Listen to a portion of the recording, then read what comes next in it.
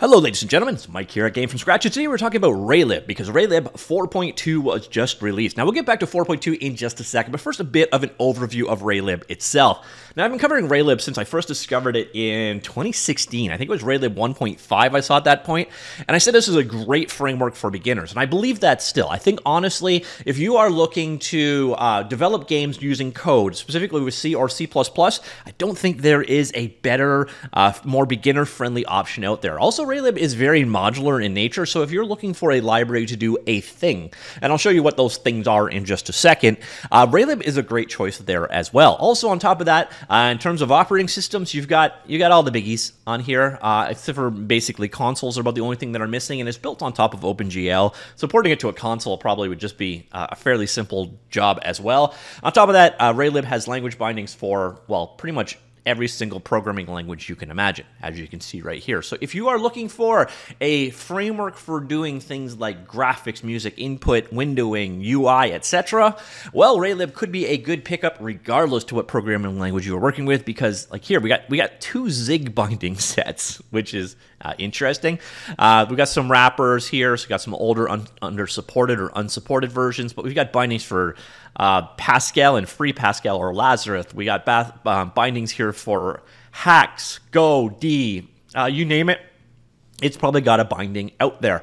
So a nice thing about RayLib for sure is it is supported on a ton of different programming languages. On top of that, as I mentioned earlier on, it is very modular in nature. So you've got a number of different single file header only libraries with no other dependencies in there. So it makes working with them really simple. And this is one of those challenges when you're first working with C or C++ is trying to get the linker figured out. Well, with a single header library, you don't. You just basically include it in and you are good to go. So here you can see you've got things like GL, math, audio, GUI, ping handling, resource handling, and so on. Plus, there are a number of different tools out there as well. And again, since there are very few dependencies between a lot of these things, you can use it. So if you wanted to just use the resource library, you could use just the resource library. If you want to use just the math library, you can use just the math library. And on top of that, this is entirely open source, so there are no external dependencies at all, which is a big part of what makes this so easy to work with. Available on the majority of platforms. It is written in C, C99 version specifically, which is what makes it so portable and makes it so you have so many language bindings out there.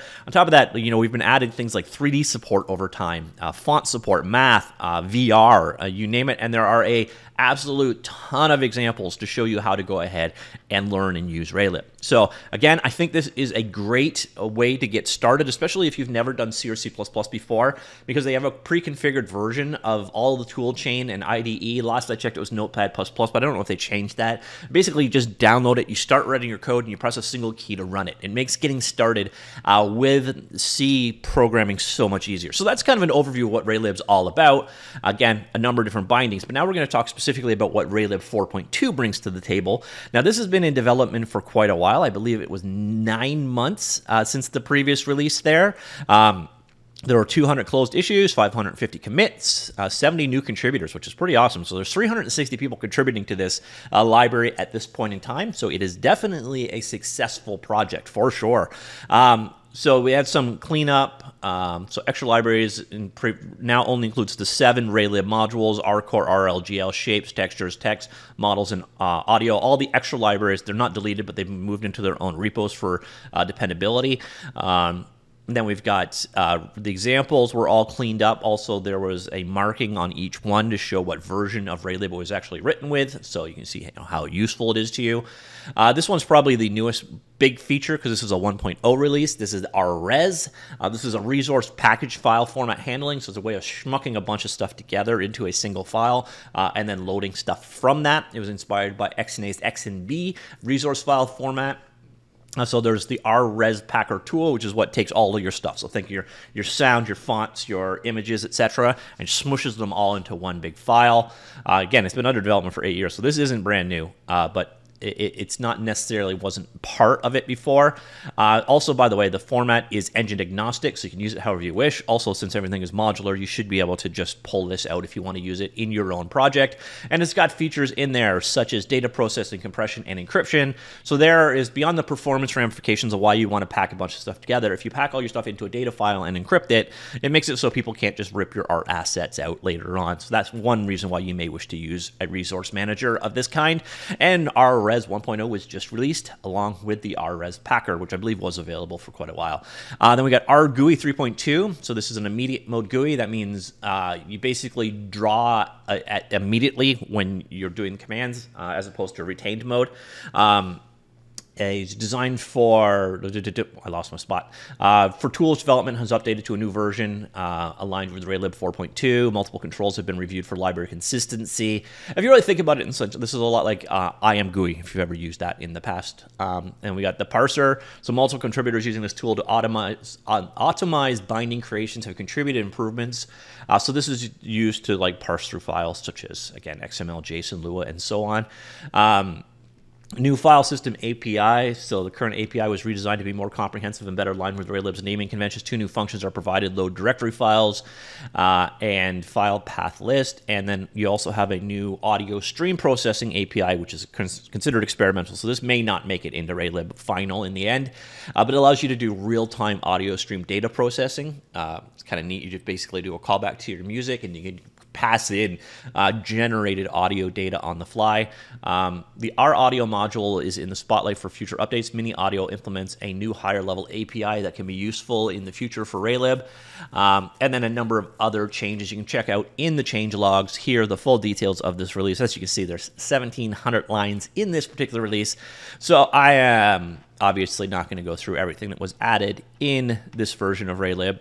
But again, clean up so that the core modules are all that's there, and then everything else is moved into its own repositories to keep development cleaner. We have the new resource packing tools built in there, an update to the immediate mode GUI system for tools development using RayLib, updates to the Parser tool. So definitely a nice update in general. A lot of it was, cleaning things up, but that's always useful, especially with open source projects. As you grow the number of contributors, having good organization and good code to build upon and a nice consistent naming convention makes it so that more people can work together. So when it was a single user or single developer project, that was less important. But now that there's 300 plus contributors on this project, those kind of things become more and more important. So ladies and gentlemen, that is RayLib. Once again, if you are looking for a library to start with C or C++, or you just want to learn C++, but the idea of just writing hello world stuff gets a little boring, so you want to get a little bit more like drawing stuff on screen, highly recommend RayLib. It is one of the nicest ways to go about things, and if you're using other programming languages, it is a good option. Now, if you're wondering what else is in the space of RayLib, well, before it, you had tools such as Allegro, SFML, SDL, and a number of others, and all of those are being updated as well. So there is a lot of choice in this area, but as far as which one is the easiest to work with, I think it is probably RayLib. At least as far as when you're dealing with C or C++, it's probably RayLib. So highly recommended. If you do want to check it out, the links will be down below, but it is available at raylib.com. Of course, this is also an open source project, so it's available on GitHub. Everything is under the zlib license. The zlib license itself is quite liberal in what it allows you to do. So yeah, that's RayLib. Let me know what you think. Comments down below. I will talk to you all later. Goodbye.